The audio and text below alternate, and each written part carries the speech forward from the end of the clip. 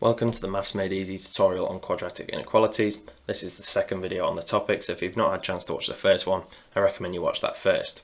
So here we're going to be looking at graphically solving quadratic inequalities, starting with an example where x squared is less than some other value a squared.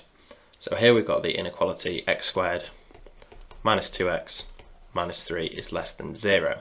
So we're going to solve this inequality first of all by factorising the quadratic. So if you're not confident with factorising quadratics, first of all, we do have a separate video on that as well, so you might want to check that out first. But here we're looking for two values which multiply to give minus 3 and add together to give minus 2. So these are going to be minus 3 and plus 1. So this is what's going to be in our brackets alongside x. And that's going to be less than 0. Now, from this we can sketch the graph. So we know that there's going to be a root at x equals 3 and a root at x equals minus 1. And then the other thing we can point out is that it's going to cross the y-axis at minus 3. So the roots are where the graph crosses the x-axis, so this is enough information now to draw the graph. So we can mark the point where it crosses the y-axis and mark the 2 points where it crosses the x-axis. So it's going to look like this, or roughly it's going to look like this anyway. I'll do my best to sketch it. So you should end up with a symmetric curve like this one that I've drawn here.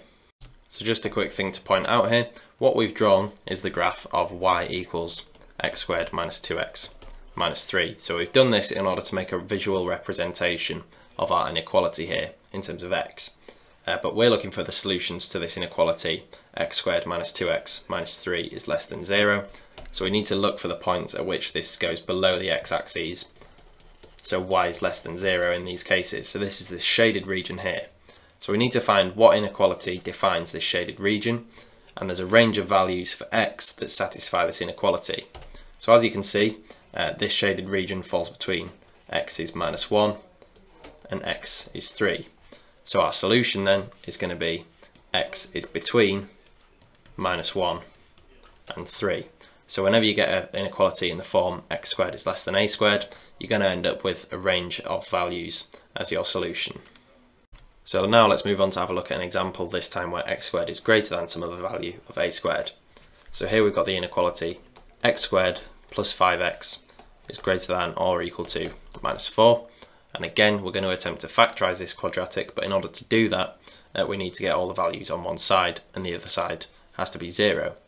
So we're going to get x squared plus 5x plus 4 is greater than or equal to 0. And now we can factorise this quadratic. So we're looking for two values here, which multiply to give 4 and add together to give 5. So that's going to be what's inside our brackets alongside x. So that's going to be x plus 4 and x plus 1. So you can do the expansion of these brackets to double check that, but this is going to be greater than or equal to 0. So again, what we're going to do here is draw the graph based on this information. So our quadratic is going to have it takes the value of plus 4 on the end, so that means it crosses the y-axis at plus 4. And now the roots are going to be at x equals minus 4 and x equals minus 1. So these are the points where the graph crosses the x-axis. So that's going to be at minus 4 here and minus 1 here. And that's enough information to draw our quadratic. So again, just try to make sure you draw a symmetric curve that crosses through each of these points.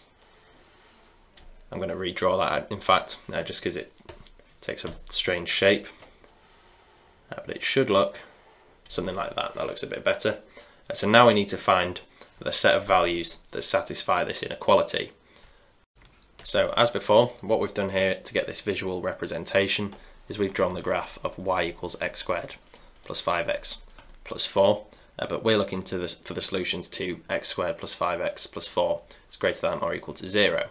So we're looking for the y values which are greater than 0, and these come to the left of x equals minus 4 and to the right of x equals minus 1. So I'm just going to shade these regions in very briefly. I'm not going to do a very good job of it, but you get the point. So there's going to be two solutions to this inequality. So that's going to be the two range of values that satisfy this inequality. And that's going to come when x is less than or equal to minus 4 and when x is greater than or equal to minus 1. So these are our two solutions to the inequality, and you're always going to get two solutions rather than a range of values when you have an inequality in the form x squared is greater than a squared. If If you're feeling ready to test yourself on this topic, then why not do so with our online exam?